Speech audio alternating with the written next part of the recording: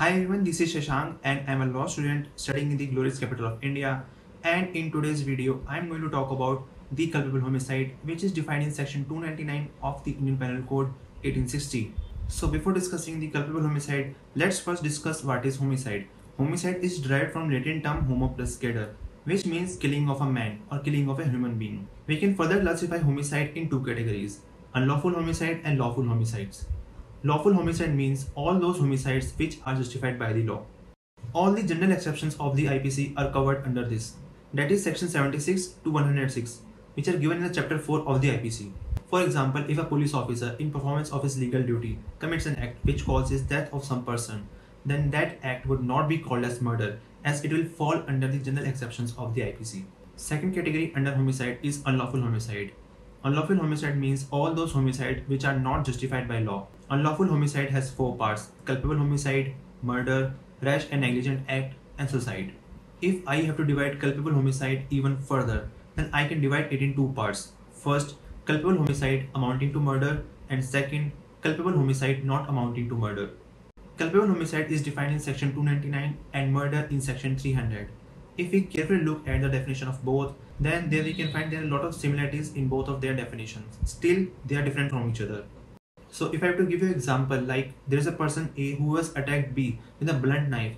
On the other hand, there is a person C who has attacked D with a sharp knife. So as you see in the first situation, A who has attacked B with a sharp knife. So here there is a high probability of causing death with that sharp knife, as comparison to the other hand where C has attacked D with a blunt knife. So in the second situation, it is much lower chances than the first situation that it will cause death to the D. So here we are comparing two scenarios. In the first scenario, there is a blunt knife, and in the second scenario, there is a sharp knife. So in both of these examples, which one is culpable homicide and which one is murder? So in order to understand culpable homicide better, I will break its definition in four main ingredients. So the first one and the most important is causing death of human. Second, intention of causing death.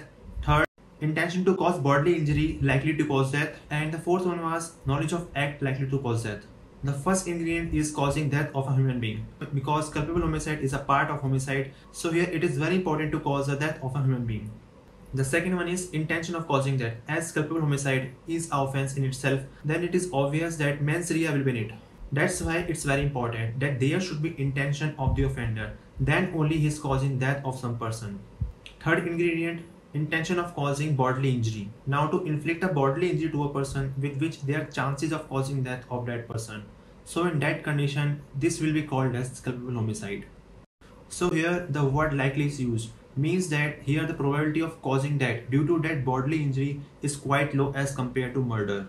And the last ingredient is knowledge of act likely to cause death. Here also word likely is used.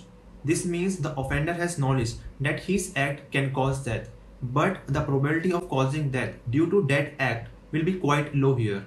So in culpable homicide, the degree of intention is low and degree of probability of causing death is also low as compared to murder.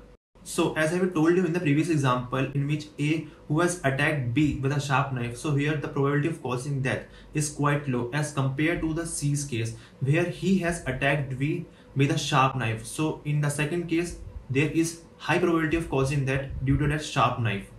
And that's why case of A will fall under culpable homicide and case of C will fall under murder. So yeah, that's it. This was culpable homicide. I hope you understand what is culpable homicide now. I hope I have cleared all your doubts. If you still have any doubts, let me know in the comment section down below. If you want to reach me out, there is always a link in the description down below also. And in the next video, I will be talking about murder section 300. Bye bye.